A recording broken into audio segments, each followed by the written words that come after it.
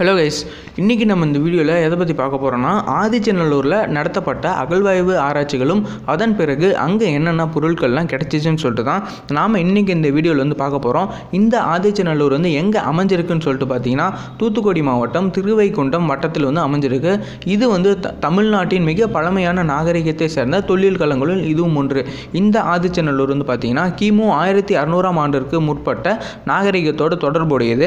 அது மட்டும் இல்லாமல் தொழில் துறையால் அகழ்வாய்வு செய்வதற்கு பயன்படுத்தப்பட்டு வரும் ஊர்களில் முதன்மையாக இருக்கிறது இந்த ஆதிச்சநல்லூர் தான். இந்த ஆதிச்சநல்லூரில் 1876ஆம் ஆண்டு தான் முதலாக வந்து இங்கே வந்து அகழ்வாய்வு வந்து நடத்தப்பட்டது.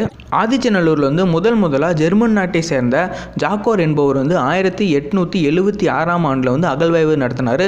அதன் பிறகு 1896லும் அதுக்கப்புறம் 1904ஆம் ஆண்டிலும் வந்து இங்கே வந்து அகழ்வாய்வு வந்து நடத்தப்பட்டன. அங்கே ஆராய்ச்சி செஞ்சு என்னென்ன பொருட்கள்லாம் கிடச்சிச்சின்னு சொல்லிட்டு பார்க்கலாம். தாளிகள் என்னென்னு பார்த்தீங்கன்னா இறந்தவர்களை வந்து மண்ணில் புதைப்பதற்கு ஒரு யூஸ் பண்ண கருவி. அது மட்டும் இல்லாமல் கருப்பும் சிவப்பும் கலந்த பானையோடுகள், தங்கத்திலான நெற்றி பட்டம், கத்தி, வாள் போன்ற இரும்பு பொருட்கள், அப்புறம் வெங்கல பொருட்கள், அப்புறம் மனித எலும்புக்கூடுகள். இந்த மனித எலும்புக்கூடுகள் வந்து 3800 ஆண்டுகள் வந்து பழமையாக இருக்கலாம் அப்படின்னு சொல்லிட்டு ஆராய்ச்சியாளர்கள் வந்து சொல்கிறாங்க. அங்கே வாழ்ந்த மக்களின் பண்பாடு வந்து எப்படி இருந்துச்சுன்னு சொல்லிட்டு பார்க்கலாம். ஆதிச்சநல்லூரில் வாழ்ந்த மக்கள் வந்து போர் வீரர்களாக வந்து இருந்தாங்க. அது மட்டும் இல்லாமல் அதிக குதிரையை வந்து பயன்படுத்தியிருந்தனர்.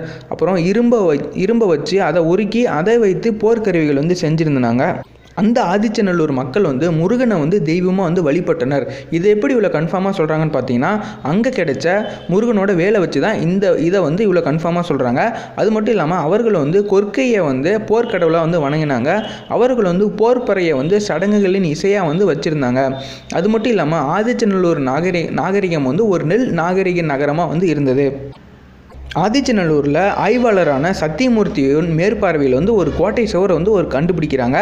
அந்த கோட்டை சுவர் இருந்த இடத்துல என்னென்ன பொருட்கள்லாம் இருந்துச்சுன்னு சொல்லிட்டு நாம் இப்போ பார்க்கலாம். 3 பானை சோலைகள், அப்புறம் இரும்பு கத்தி, அப்புறம் பாசிமணிகள், பெருங்கால குறியீடுகளை கொண்ட பானையோடுகள், அப்புறம் எலும்பால் செய்யப்பட்ட கருவிகள் இந்த கோட்டையின் சுவர் இருந்த இடத்துல வந்து கண்டுபிடிச்சிருக்காங்க. அங்கே கண்டுபிடிச்ச சத்தியமூர்த்தி வந்து ஒரு கருத்து சொல்கிறாரு. அவர் வந்து என்ன கருத்து சொல்கிறாருன்னு பார்த்தீங்கன்னா ஆதிச்சநல்லூரில் வாழ்ந்த மக்கள் வந்து கிமு 1000ஆம் வருஷத்தில் வந்து இருந்த மக்கள் தான் அப்படின்னு சொல்லிட்டு ஒரு கருத்து வந்து சொல்கிறாரு.